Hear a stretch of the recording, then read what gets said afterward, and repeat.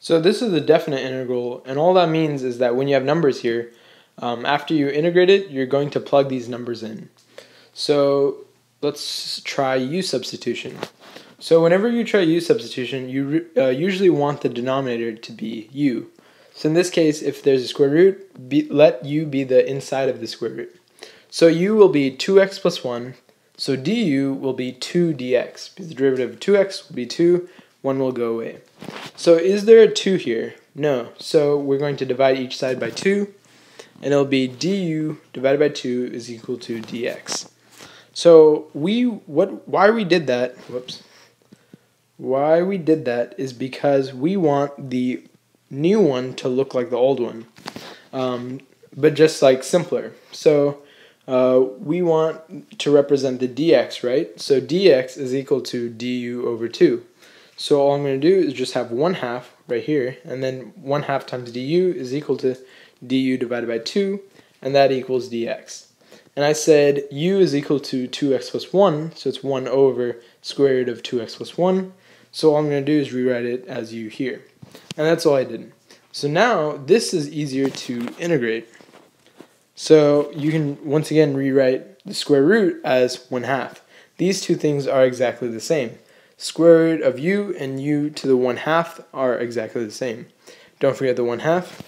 So now, once again, you rewrite it one more time.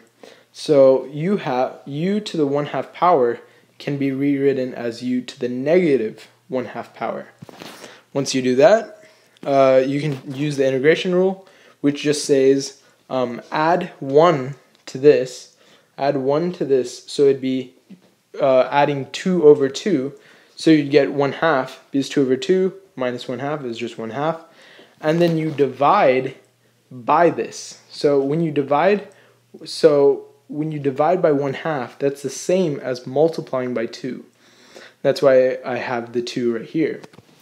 So, so now what happens is that the 2 and the 1/2 cancel. So just to clarify, I want to make sure that you didn't get confused in this step. So u to the negative 1/2, all I did was the power integration rule. So I'll just write it out. So u to the negative 1/2, all I'm doing is adding 2 over 2, and then dividing by the new exponent. So what I get is u 1/2, right? Because 2 over 2 plus 1/2 is just 1/2, and then I'm going to divide by this 1/2.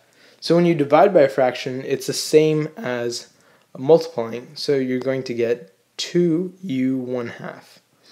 And that's what I got here. 2 times u 1/2 times 1/2. So this 2 times 1/2 will cancel, and now you'll evaluate it at this.